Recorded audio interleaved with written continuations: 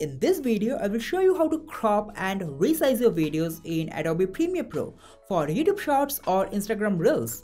And if you want to fit in your videos inside a custom shape like this or fade out the edges like this, then make sure to watch till the end.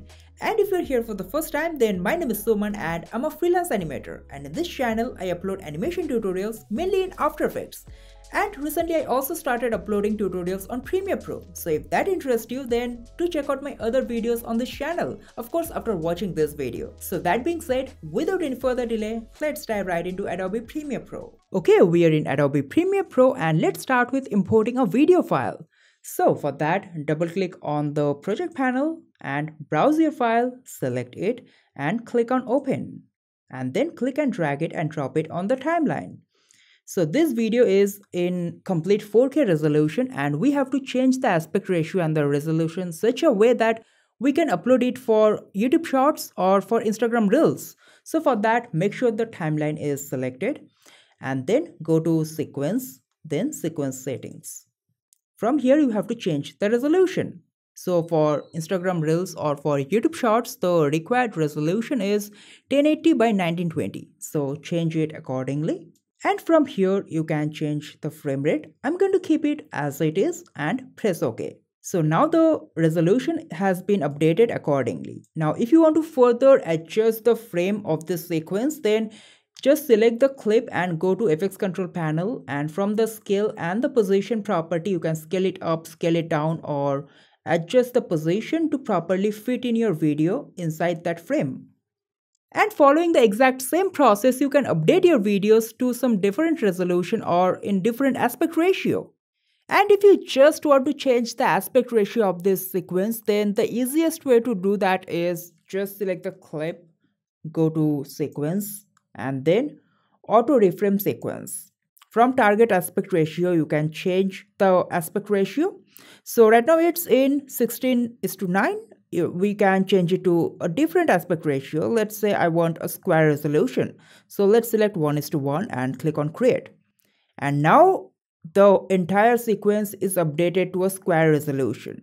Now you can select the clip again and then go to the FX control panel and you will see that the motion properties are disabled. So to enable it, just click on this FX button and now you can readjust the frame of the sequence from the scale and the position property. And one more thing, when you are rendering out this clip, so let's select this timeline and go to file and then export and then media. So from the preset, you have to select adaptive high bitrate, or you can even reduce the size by selecting match source adaptive medium bitrate or adaptive low bitrate. But if you select any other presets like 4K or 1080p, your rendered file will look like this. So make sure that you are selecting the presets from any of these three options. And now let's see how to fit in your videos inside a custom shape. So here I have a brush stroke shape matte in PNG file format and we're going to import it in Premiere Pro. So we can simply click and drag it and drop it in the project panel. And then we can drop it on top of the video file and extend it and match the length of the video. First, we're going to apply track matte key on the video clip. So select the video clip and go to FX control panel and type in track matte key and we're going to apply this effect. So double click on it to apply it. Then on the FX control panel, the track matte key is applied over here. In the matte section, we have to select the layer we want to use as a matte. So we want to use this PNG file as a matte and it is on video 2 or V2 layer. So select the video clip and go to track matte key and we have to select the layer video 2. Now the video clip is properly fit inside the matte. So we can readjust the matte by selecting the matte layer and we can change the position from the FX control panel like this. We can scale it up or change the position and here it is. And if we change the position or the scale of the video clip, it's going to move all together with the matte. So right now we can readjust the position and place it somewhere else like this. But when you are dealing with multiple layers in the timeline, then I would suggest you to first nest all the sequence together, then readjust the position of the scale. So to nest it, select all the clips together and click on nest, and from here you can nest the sequence and click on OK.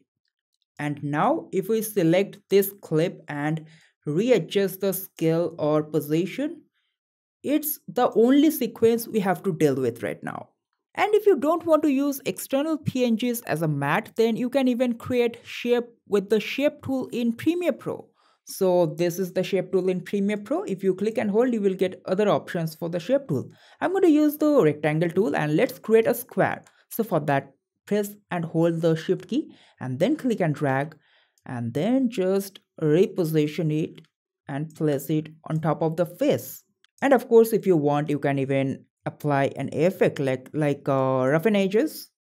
Let's apply it and let's increase the border value to around 250 and maybe the scale to about 10, and you get a nice grain texture. Now if I just use this layer as a track mat, this is how it's going to look like. And finally, let's check out how to fade in the edges like this. So for that, I have created a new sequence. So let's select the clip and go to the effects control panel. In the opacity section, we can add mask with these shape tools. You can either use the circle or the ellipse tool, the rectangle tool or the pen tool. I'm going to use the ellipse tool for now. Now to readjust the mask, you can simply click and drag it like this. And from here you can expand or add the feathering that I was talking about. You can even expand the mask from this rectangle, and from this circle you can add the feathering, or you can even adjust the feathering value from the mask feathering as well. And now if you want to reposition it into a different location, you can again select the clip, go to the position property, and from the X and Y value you can reposition it or maybe click and drag it directly from the preview panel itself. Alright, so that is it for this video and I will see you in the next one. And as always, stay curious, stay bold and always push your boundaries. Goodbye.